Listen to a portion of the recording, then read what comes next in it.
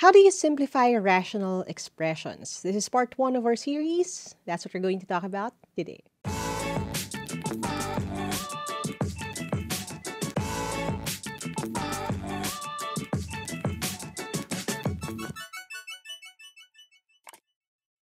Hi there, this is Lyqa and welcome to Team Lyqa, where we try to help you prepare better for your next exam. And if your exam covers algebra, well, this is the right place for that kasi ito yung isa sa mga essential topics pagdating sa subject na yan. And whether you're taking a job intake exam, licensure exam for teachers, civil service exam, college entrance test, at kung ano man yan, ito yung type of topic na they would expect na natatandaan nyo pa. Kaya pag-usapan natin ito ngayon. Okay? Now, nakalagay naman sa title, this is part 1 kasi over time, we're going to increase yung level of difficulty dito. Ito yung part 1 kasi ito yung pinaka-basic. At ito rin yung pinaka-susi doon sa mas challenging na lessons na paparating. So, if you haven't subscribed to the channel yet, don't forget to hit subscribe. Hit that bell icon para hindi niyo ma-miss yung mga susunod pa na lessons natin. Okay? Now, we're going to start with monomials. Now, ano pa muna yung monomial? Mono means one. Isa lang na magkakadikit yung nasa taas at isa lang yung nasa ilalim. For example, we have 4x cubed and 2x squared. Dito meron ka makikita na number, yung numerical coefficient niya, kumbaga, meron din sa ilalim. Meron din siyang factor na in letter form, so x cubed and x squared. Pero kung makikita mo, walang ibang operation dyan kung hindi multiplication. You have 4 times x cubed and 2 times x squared. Walang nakalagay na plus o minus o anything like that. At dahil isa lang, monomial sila pareho, ang gagawin lang natin is to factor these out completely. Now, kung nagtataka kayo kung bakit natin ito ginagawa, meron din tayong video on solving or dividing fractions by cancellation, at it's the same concept. Kung ano yung meron sa taas at meron din sa ibaba, ay pwede nating i-cancel. So, ibig sabihin nun, para malaman ko yung sagot, pwede kong i-split yung 4 into 2 and 2. Kasi, 2 times 2 is equal to 4. Now, yung x cubed naman, pwede ko rin silang paghiwa-hiwalayin. Ang x cubed or x raised to 3 just means tatlong x. So, ibig sabihin nun, itong 4x cubed equivalent sa 2 times 2 times x times x times x. We're going to do the exact same thing dun sa ilalim. Now, yung 2 right here, wala naman na tayong pwedeng i-multiply dyan kundi 1, so we can leave it as that.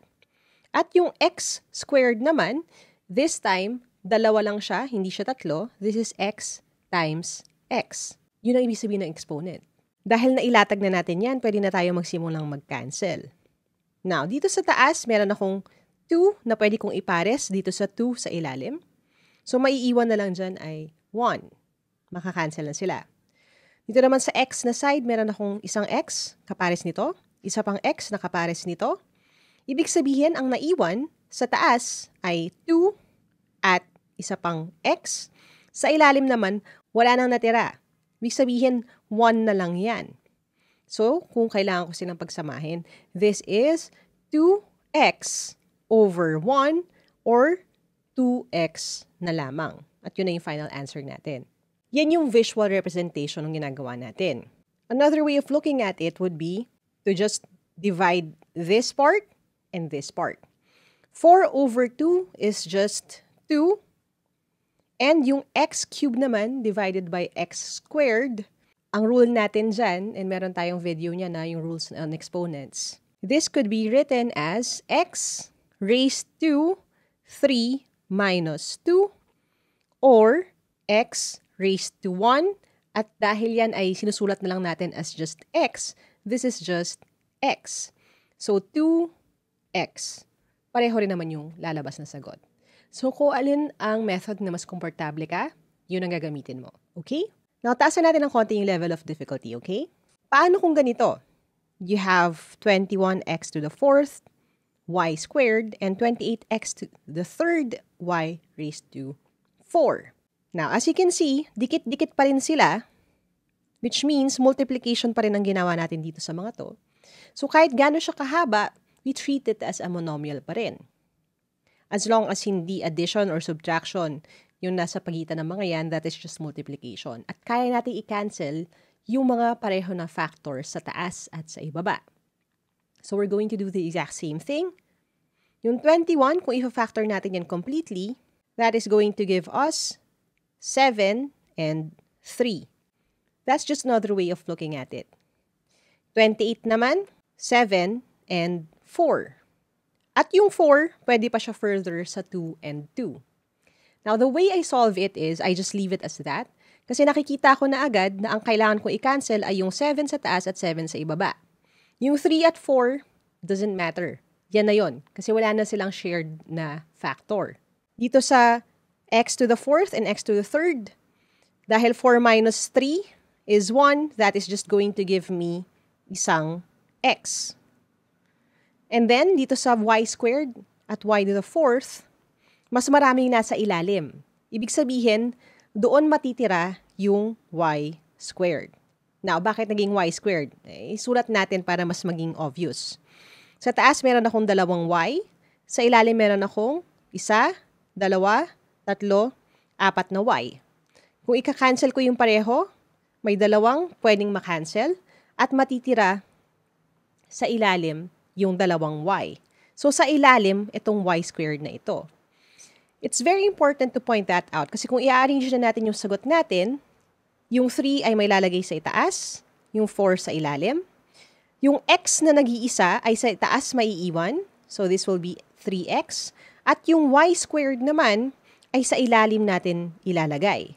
So kung isusulat ko ito, this is going to be 3x over 4y squared.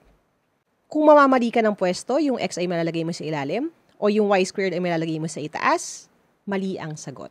So again, ang test dito is knowing the concept and attention to detail. Kailangan maging maingat ka.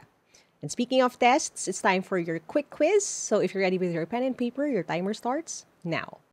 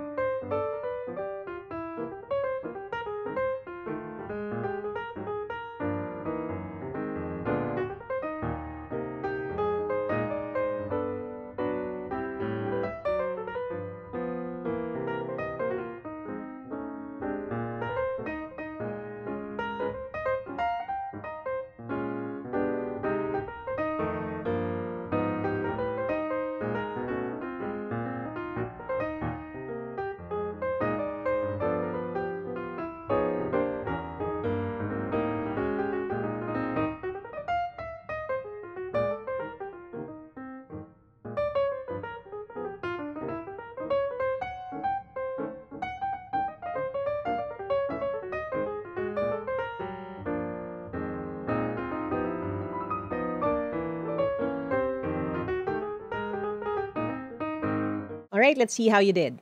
Yung first question natin, 16x cubed, 8x squared. So again, we're going to just split this. 2 8 ang 16, so may iiwan yung 2 sa itaas. Yung x cubed or 3x, dito 2 lang. Makakancel yung 2, may iiwan yung isang x sa itaas. Which means the answer here is 2x. The more you do it, the faster you'll get. And hopefully, mabot sa point na tinitingnan nyo na lang, alam nyo na yung sagot. Number 2, 15a over 30a cubed. Yung 15, this is 15 times 1. 30 can be split into 15 times 2, which means pwede ko na i-cancel yung 15 dito sa taas at 15 sa ibaba. May iwan sa ilalim yung 2. Yung a naman, meron akong a sa itaas, na isa lang, sa ilalim 3a. At kung ika-cancel ko ito, may maiiwan na 2a sa ilalim. This is a squared na ilalagay natin sa ilalim din. A squared. Now, anong nang mangyayari sa itaas? Dahil na-cancel both yung 15 at yung a, this will be 1. So the answer is 1 over 2a squared. Okay? Did you get it right? Mas mahaba ng konti, pero kaya nyo to. This is 20x cubed y to the 5th over 12x to the 5th y cubed. Again, kung isi-split natin yung 20, pwede siyang 4 and 5. 12 naman will be 4 and 3, which means pwede natin i-cancel yung 4 sa taas at 4 sa ibaba. Maiiwan sa atin yung 5 sa taas at 3 sa ilalim. Next, you have x cubed and x over 5. Mas marami yung nasa ilalim. Ibig sabihin nun, yung tatlong x sa itaas, pwede ko i-cancel lahat. Yung 5x sa ilalim, may matitira na 2. So, yung x squared na yan ay ilalagay natin sa ilalim. Next, yung y naman, pwede nating hatiin sa 5y. At ito ay 3. You cancel 3 there, 3 here. Matitira ay y squared sa itaas. Y squared. So the answer is 5y squared all over 3x squared. Now, I hope you got all 3 correctly. If you didn't, that's okay. But it's important for you to figure out kung saan ka nagkamali. Na kulangan ba ng pagka-factor, may namalibang i-cancel, may namaliban ng pwesto. And those are things that you need to be careful of sa susunod na mag-exam kayo. Knowing where you get things wrong guards you from the tendency of making the same mistake again. Now again, this is just part 1. So kung gusto nyo mapanood yung part 2, don't forget to subscribe, hit that bell icon. We have more videos coming up. And sa lahat ng mga channel members and sponsors natin, maraming salamat sa inyo. Thank you for helping me help more people through this channel. This is also a lesson na ginagamit sa grade school. So kung meron kayong mga estudyante sa bahay, baka makatulong din ito sa kanila. Yan muna for now. And as we always see sa channel to, never stop learning. Aja, aja. Kaya nyo yan. I'll see you in the next video and bye for now.